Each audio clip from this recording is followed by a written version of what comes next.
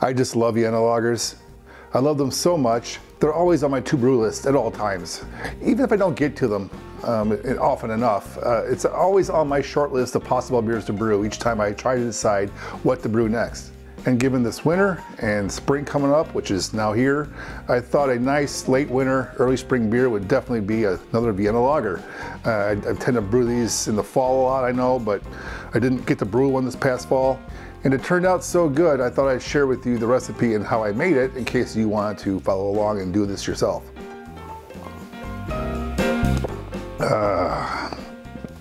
Yum. You can go back on my website, my YouTube channel, wherever, and find these old recipes I've made for Vienna lagers. I might even put some links for them in the video description for you here. But I'm gonna focus on what I changed from those past recipes to make this one a little different than before, starting with the grain bill.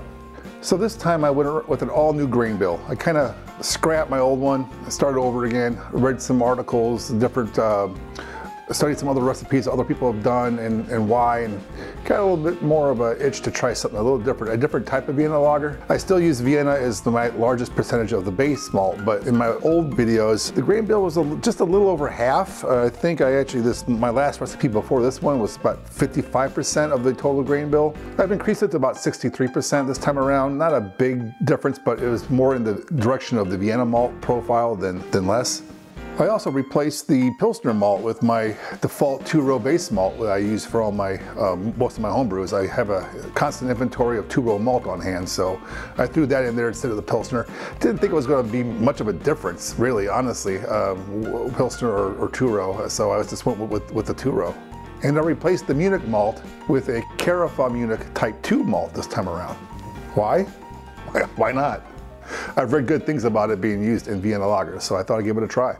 And I added a new type of malt this time around, a fourth grain bill ingredient. It's a Carafa Type 2, and I did that just to introduce a little more color, a little darker color to the beer, as you can kind of see there, hopefully. Ooh. And it's got a good color, so I think that was a nice addition. When it came to the hops, I switched things up a little bit. In the past, I've been kind of partial to Mount Hood. I've always kind of just used that hops for this style of beer.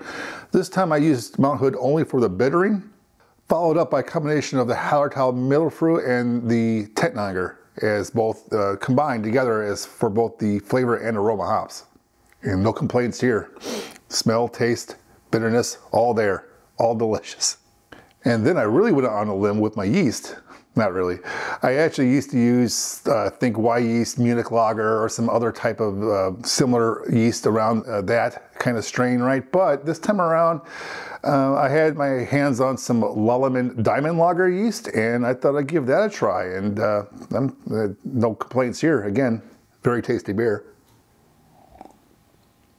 It's very clean, neutral flavor to it. Real clean finish, no real aftertaste at all. I mean, to me, it's basically the perfect beer, or a perfect beer. There's more than one type of beer style that can be perfect when made well, but this is a really good example of the Vienna lager style for sure.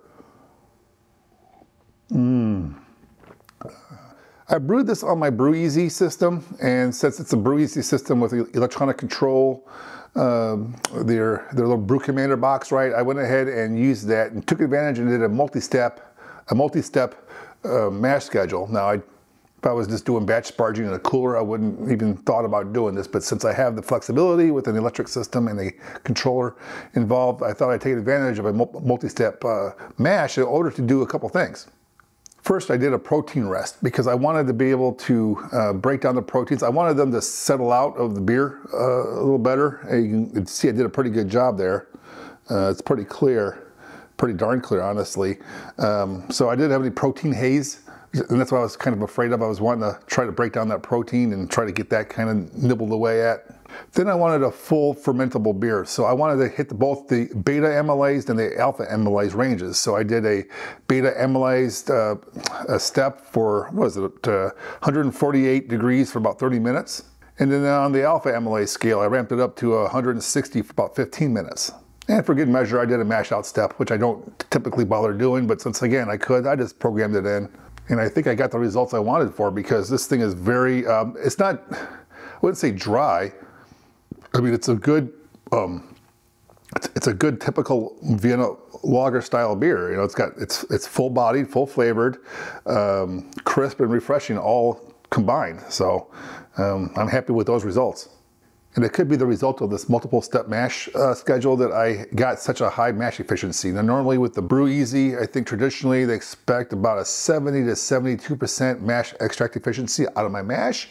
This time around I think it was 77? Yeah, 77% mash extract efficiency, which exceeded my as design recipe of 72%, which means I had a higher gravity, which I actually diluted later with a little water to get it back in the range again. But it was a nice surprise. I might keep up with this kind of mash schedule on that system to boost my efficiency in the future too. I don't know, who knows? I mean, I presume it had something to do with it. It mashed a lot longer as a result, so we gave more time for more conversion to occur, I suppose. So that could be a big factor.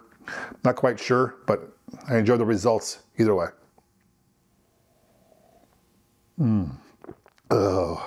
So that was brew day, right? But when it came to fermenting, I decided to try a new fermenter I got my hands on, which is the 14-gallon version of the BrewBuilt X2 unit tank, which recently just got, well, made available for everyone to purchase in recent weeks, right? So I got my hands on one, thanks to More Beer for sending me one. So I actually have it off camera here, evaluating it for a future review video. So if you're not yet a subscriber and you want to check out that content, hit subscribe so you get notified of that content when it comes around, right?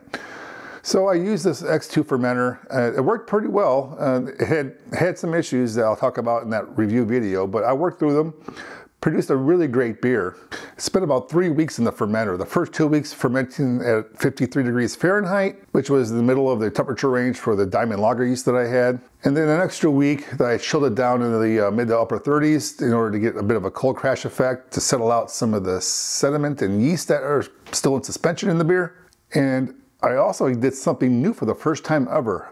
Instead of fining my beer with gelatin fining, like I normally would to get a clear beer, I actually went ahead and bought a while back from morebeer.com. I'll put the link in the description. It's a beer filter to filter your beer from the fermenter into the keg, right? So I went and bought this beer filter system, bought a bunch of disposable polyspun 1 micron beer cartridges for it, and went ahead and decided to give it a chance at filtering. I was kind of in a hurry to get this beer on tap, and I didn't want to sit around with the gelatin and wait. I just wanted to clear it and keg it and go. And it turned out great. I mean, as you can see again, hopefully the beer could be seen. In fact, I can see my face through the beer. Cheese! And then I kegged and carbonated it for a week. So basically 4 weeks from brew day to first tap. And I even canned, I had 2 kegs. I canned 1 keg using a canner from October Design, right? And I actually made my own beer labels for that. I think it was about a case and a half or 2 of beer. I actually kegged out of that thing, or canned out of that keg. So I got 1 keg left on draft, which is what this came from, and a fridge full of canned Vienna lagers to take with me places, right? Best of both worlds. And the results, outstanding. You know, I can't really give credit to any one aspect of the recipe. I mean, the grain bill was good. The yeast I used was great. The hops were great. The filtration worked beautifully, as you can see. So there's that.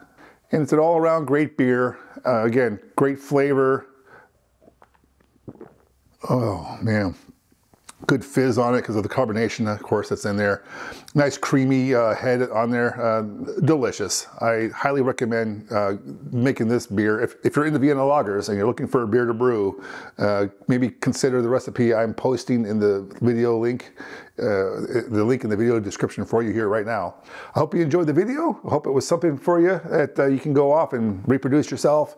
And do you have any questions? Put them in the comments section or reach out to me via all my different avenues of Patreon or Instagram or locals.com or email. However you want to reach out to me, reach out to me. I'll see if I can get back to you in a timely manner. And other than that, thanks for watching, and I'll talk to you all next time. Cheers.